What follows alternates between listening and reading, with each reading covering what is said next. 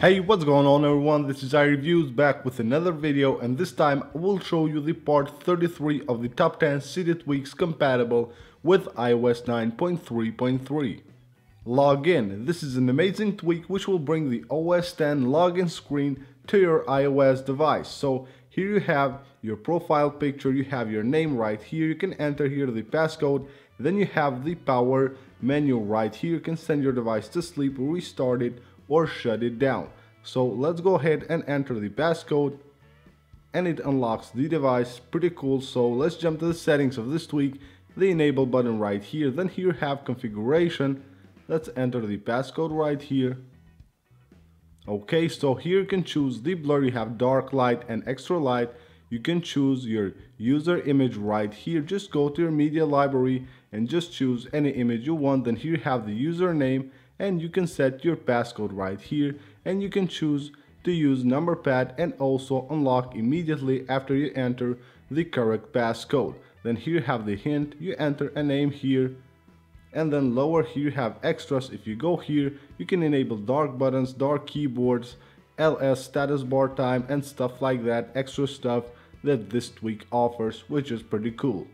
Aspectus. This tweak will add the media controls on the reachability view of your device. So you invoke the reachability view and you have here all the media controls, which is pretty awesome.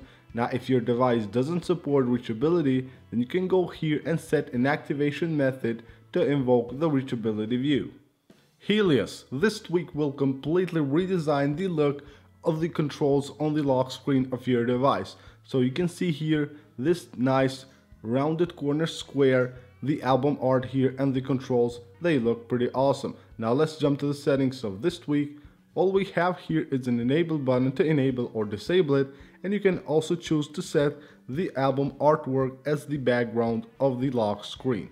Notum. This tweak will completely redesign the look of the notification center on your device. So you will have now 3 pages on the notification center. It looks kind of like the control center on iOS 10. So you have the controls here, then you have the today's view and the notifications. Now let's jump to the settings of this tweak. Here you have an enable button, then you have general here, you can choose a tint color, then you have pages. You can enable or disable the dot pages right here and intended artwork. And then let's go back. You have some advanced features right here where you can change the corner radius, and you can change also the inset of the notification center, and then the respring button for all the changes to take effect. Messages. This tweak will add a quick reply and compose feature to your device, so you can quickly reply and compose messages from anywhere by using an activator gesture. Here double tap on the status bar and you can see now I can go ahead and compose the message from here. I can reply from anywhere just by using an activator gesture. Arithmetic alarm. This tweak will help you not to dismiss your alarm, but it makes you wake up because you will have to solve an arithmetic problem before you can snooze or you can turn off the alarm that you have set. So you solve the problem right here, and then you can go ahead and snooze, or you can go ahead and dismiss your alarm. So if you go to the settings of this tweak, here we'll have an enable button, and then here you can set the difficulty of the math equation that you will have on your lock screen when the alarm goes off. HideCarrier. This is a simple tweak which will remove the carrier text from the status bar. If you want to install it, you will need to add a repo which you can find in the description. Live icon disabler. This is a simple tweak which will disable the live icon of the clock app, and so it will save battery.